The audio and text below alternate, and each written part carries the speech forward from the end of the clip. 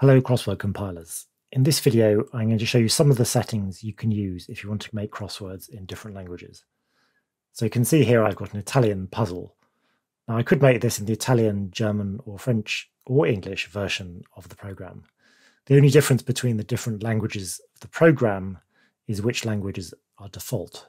But even in the English version, you can make puzzles in lots of different languages, or indeed you can make puzzles with mixed languages, say the grid in one language and the clues in another.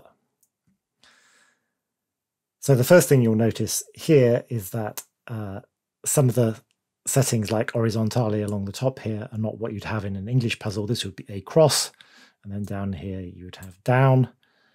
So that setting is very easy to change. That's under clue properties. And you can just change here. So if I change this to a cross, then I would get an across appearing back here. And likewise, anywhere else that a cross and down would appear. There's also a language specifics tabs under clue properties. So this top setting allows you to change the alphabet. So quite often you won't need to change this. But if you want to make a pangrammatic puzzle or a coded puzzle, which uses every letter of the alphabet, this is where you set the alphabet. So the program knows which letters you want to use in your particular language you're going to use in the grid. The other time when you might want to use this is exporting an interactive puzzle where there's an option to include the alphabet under the puzzle. For example, if you're making a grid in Russian and you're teaching people who don't have a Russian keyboard, it may be very convenient to have a Russian alphabet under the grid so they can easily click to enter the letters. You can change some other bits of language text here. You don't normally need to change these unless you're making things with linked clues or doing fill-in puzzles or linking clues for these two letters here as well. But you can change those if needed. Then there are various settings affecting word lists. So obviously, if you make a puzzle using a French word list, then you'll get a French puzzle. In the word list manager is where you can make your word lists.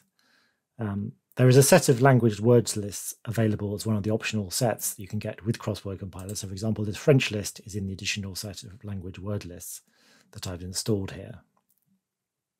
But of course, you can make your own word list if you want to, clicking new. And of course, if you want to make a vocabulary puzzle just using a small number of thematic words, for example, to teach a lesson or something for that particular week, you can use the freeform vocabulary puzzle option and then just type in your words you want to use directly here, and off you go, and then you can write the clues.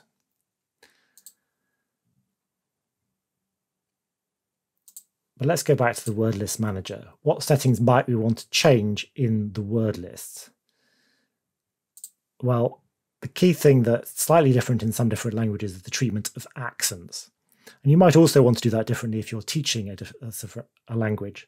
For example, you might want to make it in the puzzle that A and A grave are treated as separate letters, or you might want them both to appear uppercase and equivalent. So the way Crossword Compiler handles whether or not you regard different accents as equivalent is by the equivalent letter setting. So to see that, you select the word list, go to word list menu, and then equivalent letters. So here you can see that for French, all the different accents of A are set to be the same, and in the grid, they're all going to appear with the capital letter A. Likewise, for E, grave and acute accents and all the others are all mapped to the uppercase letter E. So this is very common in West European languages. In the grids in puzzles, typically accents are not distinguished. Everything is just changed uppercase without an accent. So for example, you can have an A acute, an E acute on an across, and an E grave on a down. That would be perfectly acceptable because they both appear as the letter E. But in Scandinavian puzzles, for example, you might want this letter to be different from A, in which case you wouldn't want to map it into A. So there's some default setting at the bottom here, so you can map all letters to uppercase. So here you can see that for the standard Latin alphabet, they're just mapped things to uppercase, but then the accents are also mapped just to the uppercase. So here you'd have accented uppercase letters in the grid, which are all distinct. So here you wouldn't be allowed to intersect different accents. So that could be used for Scandinavian languages, or you might want to do it also for language teaching puzzles to make sure your students are using exactly the right accents. You can even use lowercase in the grid if you want to. If you deleted all of these settings here, then even uppercase and lowercase would be distinct. For example, if you wanted to teach German and make sure that people got the umlaute and capitalization of nouns all self-consistent everywhere, then you could have no equivalence. Of course, it might become harder to create a grid, because it gives you fewer options for intersecting things if the accents and the case all have to map exactly. Another thing that might be useful is the character set. So Crossword Compiler supports Unicode, so that allows you to use any standard characters in the Unicode character set. In the grid, you can use any single character Unicode. So if you select Unicode as the character set, that will automatically support any languages you want to. For mainly historical reasons, it also supports individual common character sets. So West European here is perfectly fine for most West European and English languages, and several others as well. Obviously, if you're going to use Russian or other Cyrillic language, you'd use Cyrillic. Or you can do all those just by selecting Unicode. Of course, when you import and export a list, you'd also want to make sure you've got the character set consistent. So make sure when you save a word list in another program, if you want to import it, you're saving it in the right character set. So obviously Unicode is the simplest because it's most unambiguous, and you can just import it as Unicode and everything will be fine, and the accents will all be in the right place. Another thing related to equivalent letters would have happened in writing clues for the clue database. So for the clue database manager, normally when you look up a clue, the word is matched in a case-insensitive way, in a similar way to the equivalent letters for a word list. But if, for example, you're doing a Scandinavian puzzle, you might want to go to the menu button here and select Index Setting. And here you can again change the setting on the indexing in the clue database, whether or not you want uppercase and all accents distinct, or what you'd normally have for a French puzzle, uppercase, accents, all equivalent. Or you can make it case sensitive as you prefer. So that pretty much covers what you need for filling grids. You can just go and fill your grids with the settings you've set up, write the clues in the clue in exactly the same way as you would for an English puzzle. Only other things you might want to change are when you're exporting.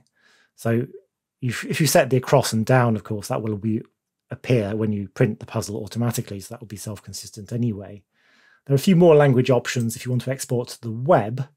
So if we go to Web Export, Publish to the Web, there are some extra settings for the applet that you might want to change. For example, if you're including buttons in the solving applet to allow people to reveal letters and things. So to change those to different languages, you go to Applet Options, and then under Buttons, you can here change the text on all of the buttons, so you can translate these to whichever language you like.